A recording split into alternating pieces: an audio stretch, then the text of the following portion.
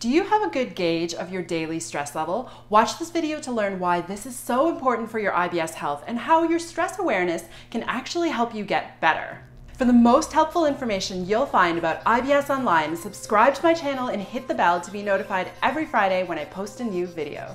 If you've heard that stress can cause IBS, but you don't know what to do about it, by the end of this video, you'll know where to start. I'm Wendy Leung, holistic health and happiness coach, licensed acupuncturist, and powerhouse IBS conqueror, and I used to struggle with IBS and stress too. Now I teach my clients how to rein them both in, and now I'm teaching you too.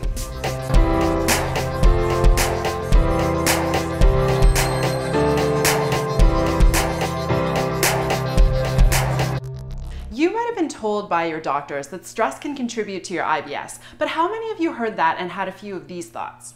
Well, wait, I'm a master when it comes to stress management, cool as a cucumber no matter how busy I am. So what are they talking about? Everyone has stress, but not everyone has IBS, so that can't be right. Yeah, but I'm so overwhelmed with stress right now, I don't even know where to start to get it under control. I have nothing to be stressed out about in my life, so I can't be stressed. Can I? What's your daily stress level on a scale of 1 to 10? 10 being extremely stressed. Let me know by dropping a number in the comments below. Stress is a funny thing. If you're a go-getter, strong work ethic, multitasking genius, then you might think that your stress is pretty low.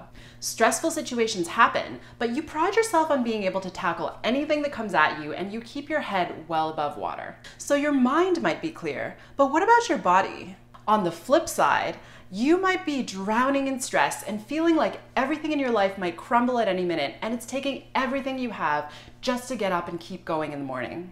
So where do you even start to tackle it? Or you might look at your life and think, steady job, roof over your head, good friends and family, everything you should want, so there's no reason for stress in your life. But if you're not feeling overjoyed and grateful for what you have, are you stressed out because you're feeling stuck? So how do you really get a good gauge on your stress level? First, take a moment to tune in so you can really evaluate. I'm going to lead you through an exercise right now, and I want you to set aside whatever else you're doing in the moment and just focus in. Okay, ready? Here we go. Close your eyes, root your feet to the ground, and take a deep breath in and out. And ask yourself, how stressed do I feel right now on a scale of 1 to 10? Now, before you answer this question, take a moment to tune in to your mind. Are your thoughts racing a mile a minute? Are you wondering how long this is going to take? Did you already tune me out and you're already thinking about the other things you need to do today? Okay, now take a moment to tune in to your body. How are your IBS symptoms right now? Do you feel your gut clenching? Are you uncomfortably bloated? Are your insides yelling at you? Is your chest tight? How's your breathing? Does your jaw hurt? Is everything tense and stuck? Are you in pain? Are you restless? Lastly, tune into your spirit. What emotions are coming up? Are you irritated, impatient, frustrated, sad, defeated? Now try smiling. Does it come easily, or are you just moving your muscles? Can you feel happiness and joy radiating from you, or is it a struggle? Now I want you to ask yourself again, what's your mental, physical, spiritual stress level on a scale of 1 to 10? Now take a deep breath in and out. And thank yourself for tuning in and for your honesty. And now you can slowly open your eyes. Did your stress number change? Drop the new number in the comment below and let me know if it did. Stress is a monstrous beast, and it's not something we can erase with one fell swoop, but here's my tip for today.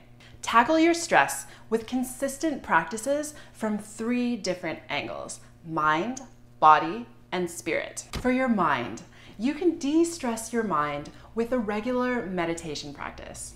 If you want help starting a daily meditation practice, you can sign up for my newsletter and I will send you the first track for my album of guided meditation for active minds. And the link is in the description box below. For your body, de-stress your body with some light exercise to promote circulation and relax your muscle tension. You can go for a daily walk or you can do some full body stretches before you get into bed. For your spirit, Feed your spirit on a regular basis by planning weekly activities that really light you up. Talk to friends that really make you laugh, visiting with animals, or even just dancing around to your favorite tunes. On your bad IBS attack days, you may not be able to do all of these things, but on days where you're feeling better, you should really take the time out and really learn how to de-stress. By tackling your stress and diet together, you'll be well on your way to an IBS-free life. Now that you've got a better gauge on your stress, if you're ready to really take that leap and get your IBS and your stress under control for good, visit my website and check out my online coaching program, because I dive deep with my clients to really make sure they don't just get their IBS under control, but that they develop resilience and they really truly handle stress with ease and from a healthy place. And don't forget to sign up for my newsletter to get that free guided meditation. The link is in the description box below. If you like this video, please let me know by liking it below, and definitely let me know what your stress number ended up being. And also share this with your fellow IBS conquerors, because I want to make sure that we're spreading the word that IBS is not a forever thing, so I can help you guys beat this together. But wait, there was one last question from earlier that we didn't really get to, and that was, if everyone has stress, how come not everyone has IBS? Well, stress is such an important IBS topic that I'm going to continue this conversation into the next episode. So make sure that you stay tuned, that you subscribe to my channel, and that you hit the bell to make sure that you get those notifications every time I release a new episode.